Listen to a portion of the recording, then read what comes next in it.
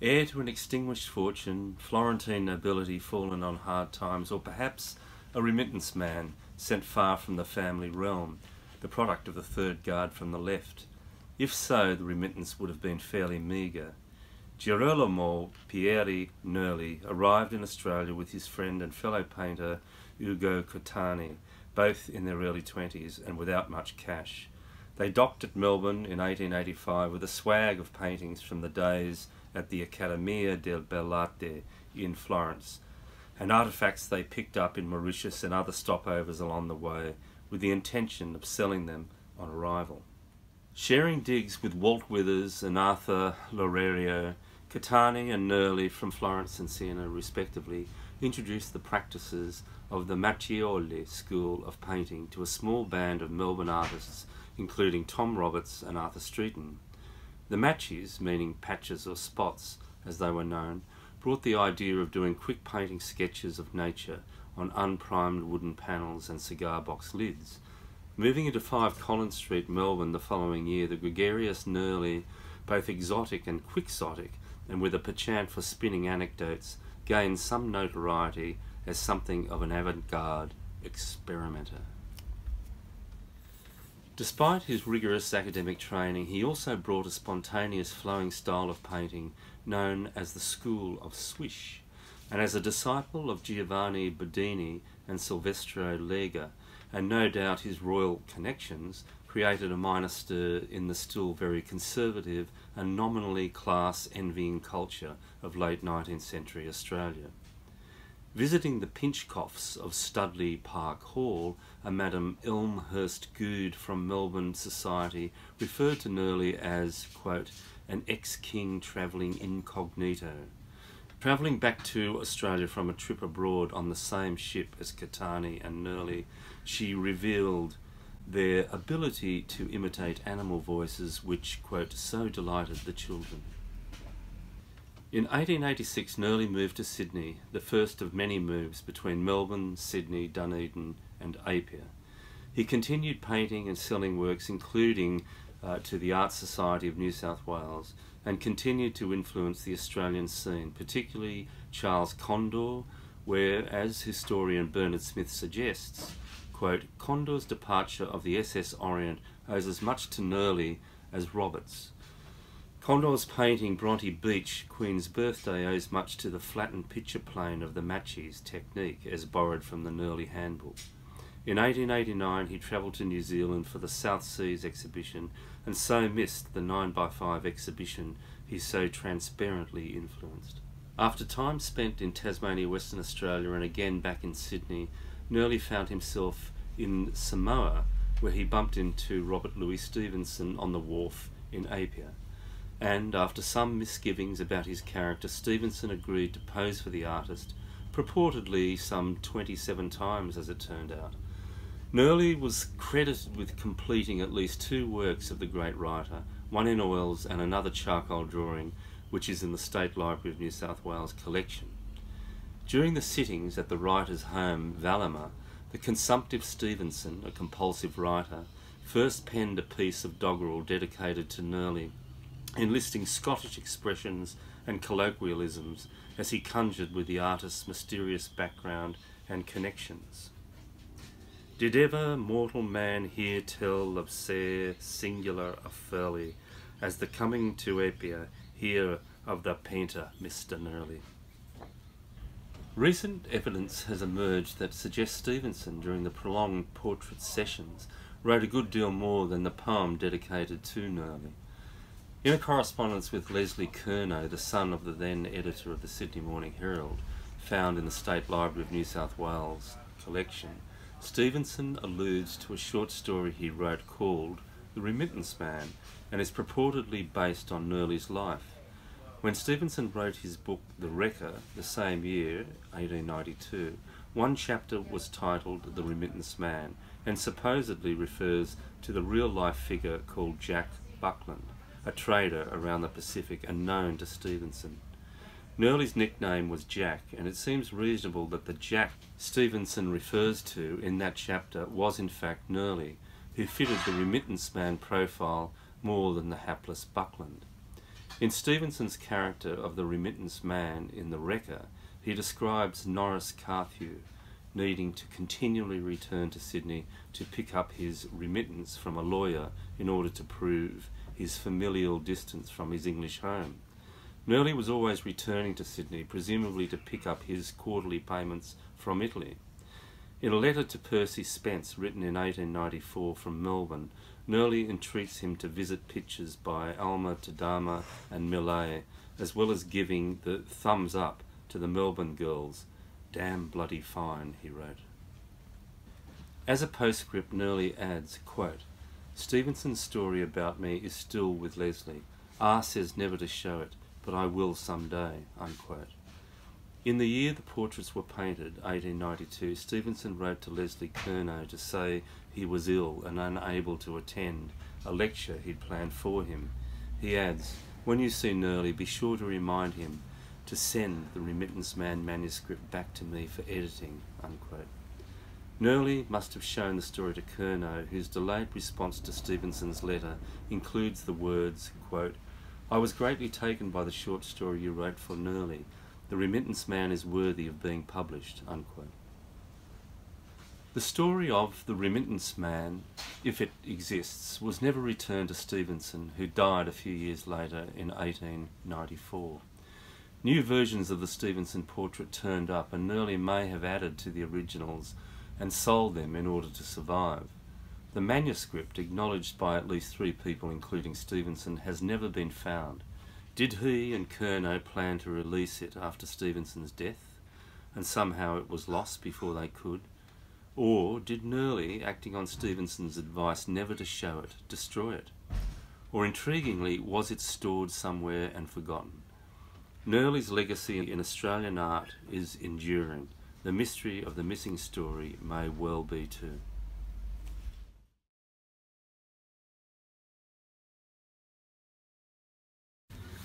Charles Conder and Tom Roberts were friends and fellow travellers in the art world of the late 19th and early 20th century.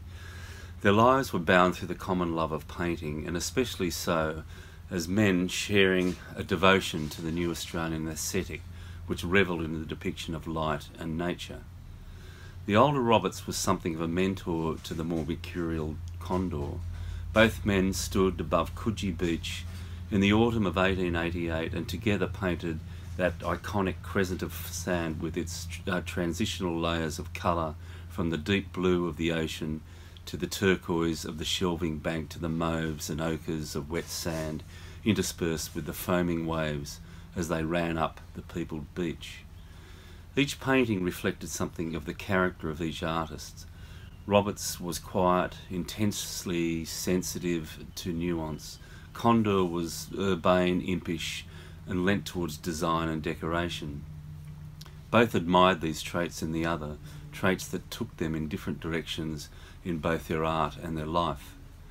Conder and Roberts travelled to London and Paris, with Conder finding his feet as a genuine bohemian dandy, while Roberts languished in the more conservative environs of the Chelsea Art Club in London. Meanwhile, Conder was involved in a literary and arts magazine called The Yellow Book, and spent his time with Oscar Wilde, Aubrey Beardsley and others, who met regularly and were labelled the Decadents. Streeton, an old friend, watched over his progress, but was disapproving of his lifestyle, and although disillusioned by his failure to find an audience for his work in London, Robert still supported his old friend when criticised by people like John Longstaff and others. In an unpublished letter to the Melbourne Argus, Robert says of Conder, quote, "Some people thought he was not always a hard worker. Some thought he couldn't draw or paint. But we, his intimates, knew they were as much misled in one case as in the other. Conder died at only 41 of complications brought on by syphilis.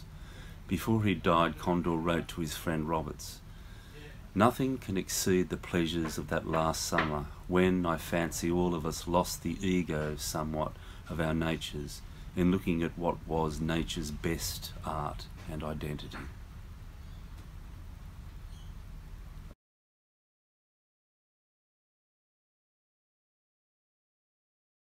Elioth Gruner lived for many years in the eastern suburbs of Sydney and had bought a house overlooking Tamarama at 12 Ashley Street, Waverley, and next door to Julian Ashton.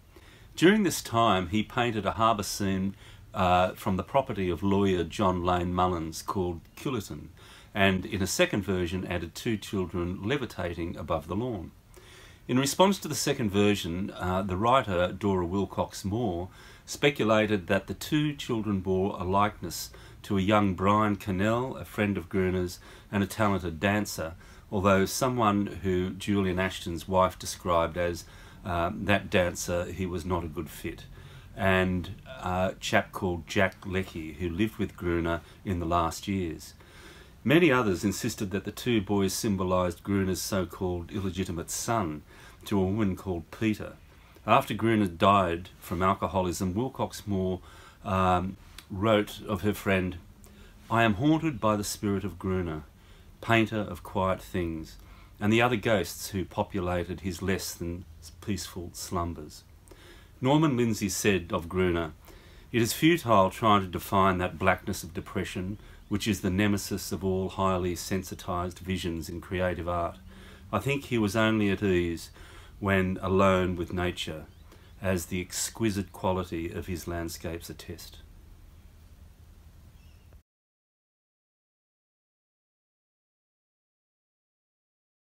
Max Meldrum's school was an active part of the Melbourne art scene in the 1910s and through the 20s and 30s.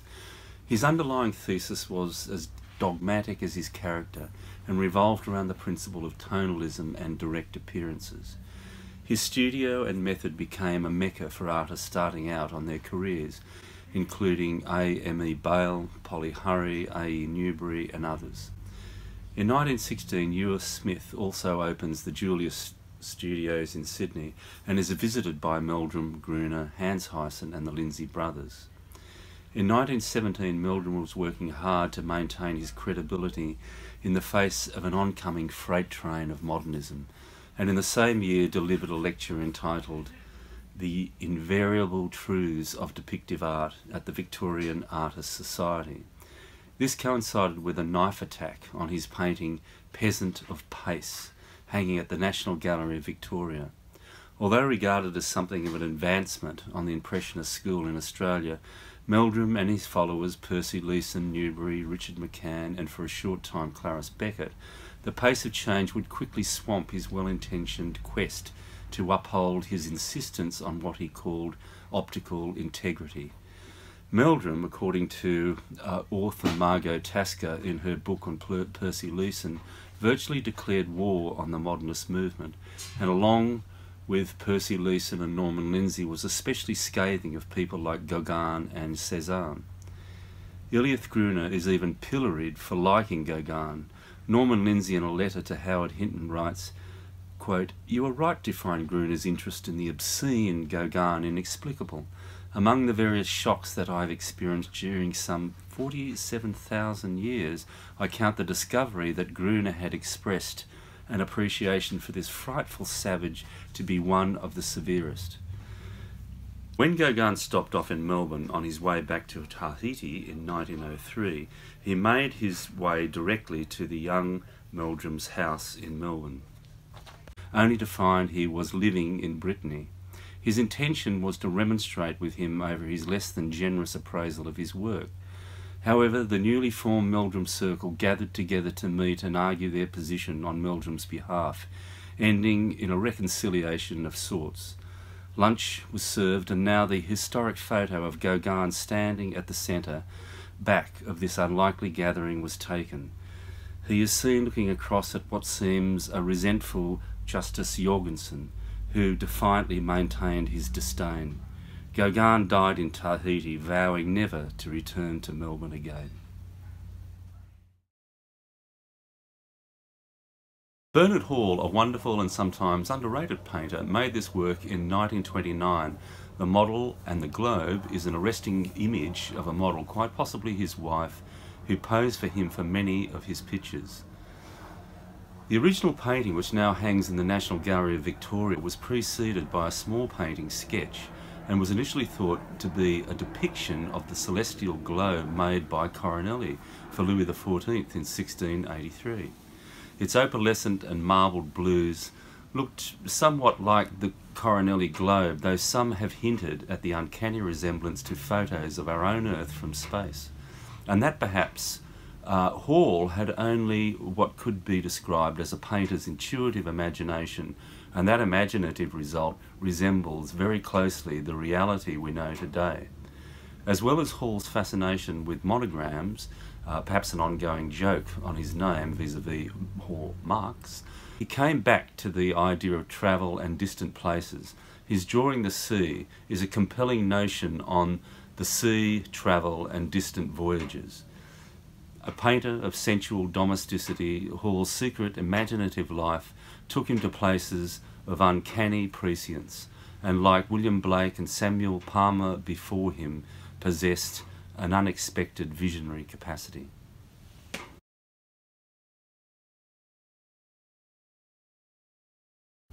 With Percy Leason's painting The Student and Clarice Beckett's Still Life, a uniting element was a mysterious pressed rose found in the pages of a book of poetry, Leaves of Grass by Walt Whitman. All human beings have three lives, said Gabriel Garcia Marquez: public, private, secret. And Percy and Clarice shared a sort of collaboration with their respective careers and lives. They each valued the contribution of the other. Percy was married, Clarice never did. Percy and his wife eventually moved to New York. Clarice stayed with her family in Beaumaris, Victoria, after a brief flirtation with Arthur Mundy. On a July day in 1935, Clarice died of pneumonia. Percy wrote a long letter describing the day of the funeral. The day was beautiful. It seemed in some vague way like Clarice herself, gentle and kindly. The July sun made every view beautiful. The bare trees of the avenue, the house, the shops, the trams. One could not look anywhere and say, there is an ugly sight.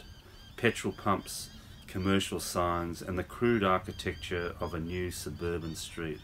All were pleasant colour patches.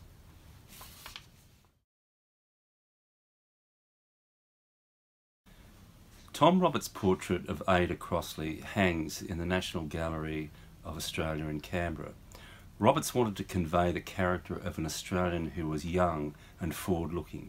She was a wonderful singer and was a contralto with the Melbourne-based Austral Salon of Music, Literature and Arts before further studies in Europe, debuting at London's Queen's Hall in 1885.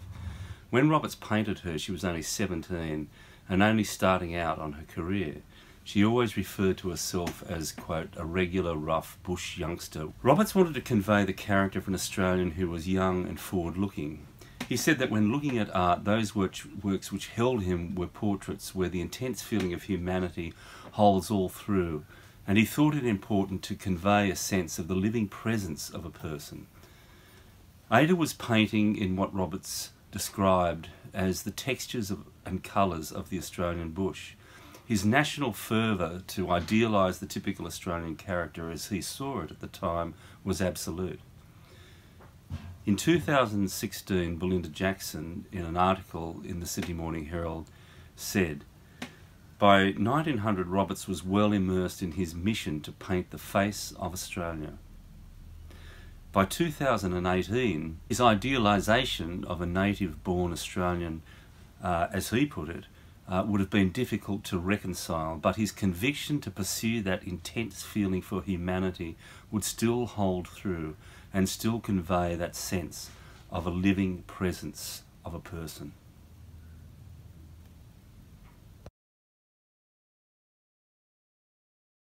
The young Arthur Streeton was, like many of his contemporaries, something of a romantic. His obsession with a heartfelt young woman called Florrie Walker, the daughter of a wealthy landowner, will always be something of a mystery in Australian art. A declaration of love by a struggling artist to the then 16-year-old Florrie in the late 19th century would have been considered inappropriate, and so we can only speculate as to whether Streeton's obsession was ever openly declared to her, or, as many letters to friends like Tom Roberts hint, was always only a secret longing. When Streeton painted Spring in 1889, he secreted a scratched message under the layers of paint, which was discovered by conservator Marco Cox from the National Gallery of Victoria. The message said, quote, "Florrie is my sweetheart," and in another place on the painting he'd written the name Florrie and his own name Smike next to it. His habit of making declarations of love which would never be seen gives credence to the discovery of this letter, found in a bottle amongst boxes and of letters and artefacts in a house in Heidelberg. It reads, "Dear Florrie, I have admired you for many years from afar, and now have come to love you truly and in the sweetest and tenderest way. You may never know my true feelings, as I feel sure they would not be returned. I entrust this most sincere sentiment to the seas and the winds forever. Smike Streeton." The other amazing discovery in the underpainting of this picture, Spring, was a naked woman with flowing hair. Did the real Florrie pose, or was this Streeton's erotic imagination at play? In a letter to Bulldog, Tom Roberts, in 1892, Streeton wrote, quote, "Forgotten but the warmth of a downy cheek and the weight of rich tresses tumbling and curling about my neck." Before he died, Streeton burnt many of his personal letters, and Florrie gave much of her personal correspondence away. In another letter to Roberts in 1890, he says, quote, "Bless her wherever she is." And he follows with, "This, of course, is awfully confidential, Bulldog." So this is a Hilda Rix Nicholas painting of her backyard, and it was painted in 1920, and it was when she lived in a rented premises on Cremorne Point overlooking Sirius Cove. And I've added here a whippersnipper because it's a very untidy backyard and it really needs to be cleaned up, and we need to see a lovely lawn growing there where the kids can play.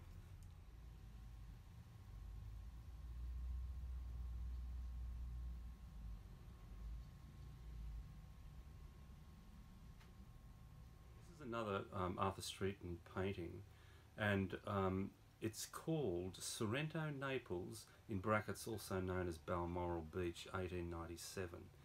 I don't know why they gave some of these paintings European names, but I think it was something to do with the marketplace and trying to sell them.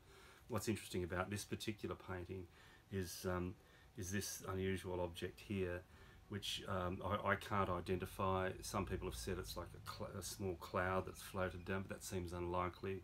It could also be like a blue bottle that is blown up and has blown up into the trees. I've seen that happen, and that's the only explanation I can give. It's a very unusual object, and not commonly known or seen in these parts.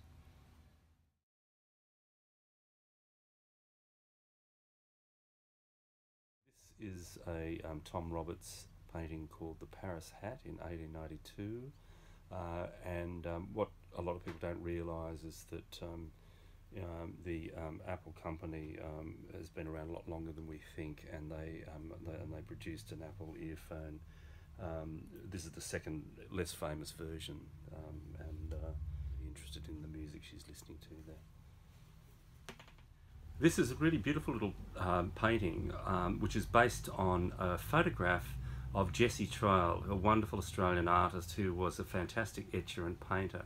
It was by an unknown photographer, and it was done in 1920.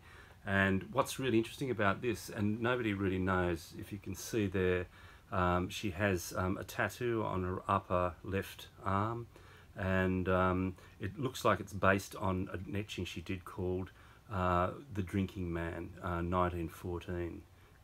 That's a little unknown history which has been revealed to you right now.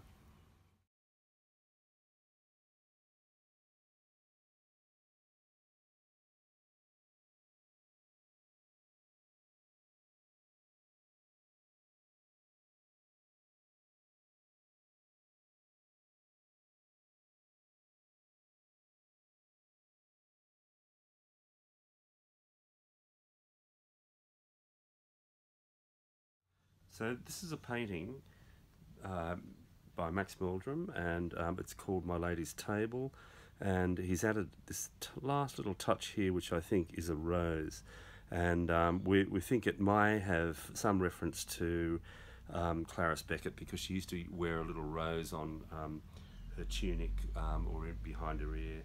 There was a painting that was done of some objects on a table, and after seeing Pygmalion, the play, it looks like he's actually trying to turn this woman into something that was alive. Interesting connection though with Clarice in that regard.